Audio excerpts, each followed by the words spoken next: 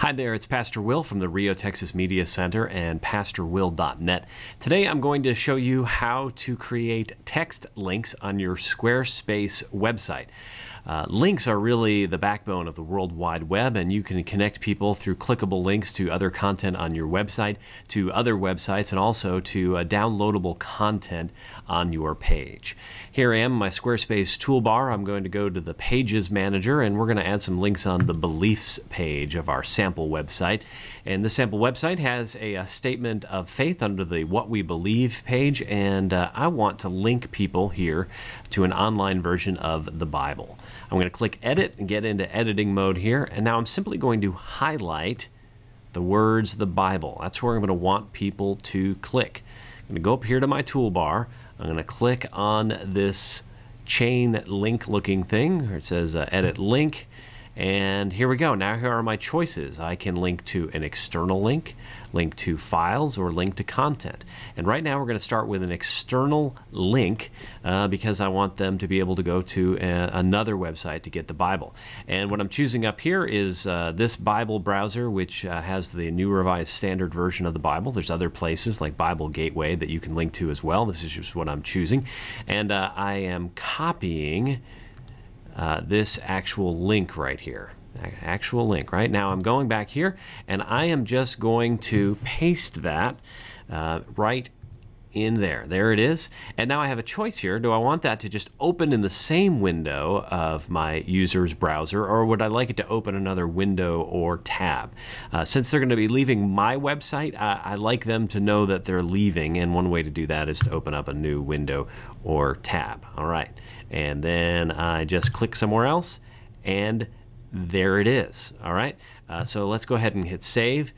This arrow key in Squarespace allows you to view the page as your users would see it. And here it is. I can see that when I scroll over it, it goes to the scroll over color, and then I'm going to click it.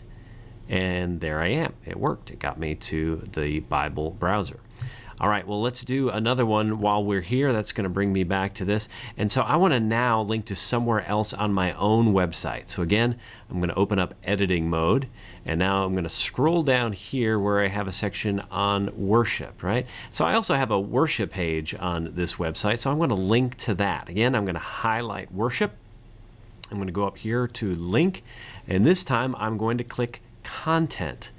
I'm going to scroll down, and I'm going to find my worship page, and I'm just going to click on that, and that one is done as well. Let's take a look at that. Somebody's here and they want to know more about worship. There they go. It's going to lead them right to worship. All right, one more. We're going to go back to that beliefs page, and we're going to add a text document. This way you can upload forms, anything, flyers, anything you have that you want people to be able to see in a PDF or Word document format. You can do that from here. Now, I don't have a particular place that is suitable for an actual link to a document, but we're just going to make something up. Say that I've got a document related to this strategy here. I'm going to go to Edit. I'm going to scroll down and say I want this to be well, let's just add, click here to download the printable PDF version. That might be something you want to do. Okay, again, I've typed that in. Now I am going to highlight it. And again, I'm going to click on this link button. Now I want to choose Files. Now I can go to existing files if I happen to have any up there on Squarespace. This is a sample site, so it doesn't have one yet. So I'm going to go to New File. And the nice thing is here, I am then just going to go over here to my file manager, and I'm going to find this document. It's actually a document of the conference room audio-visual resources here at the annual conference, but it's in PDF, so it'll work. I'm going to drag it over there, and it's going to upload that file. All right, and there it is.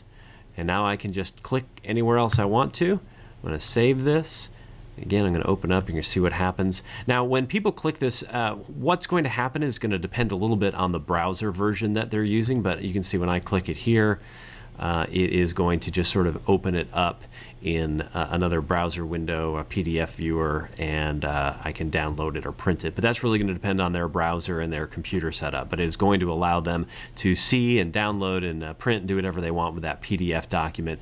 It can be the same for a Word document as well. That's it. That's the 3 ways that you can share links with text on your website. In another video, we'll talk about how we can make sure those links can also work on images, both standalone images and images in the gallery. Check out my YouTube channel and also riotexas.org for more information about Squarespace websites for churches and all other sorts of tech stuff that can help your church reach the mission field.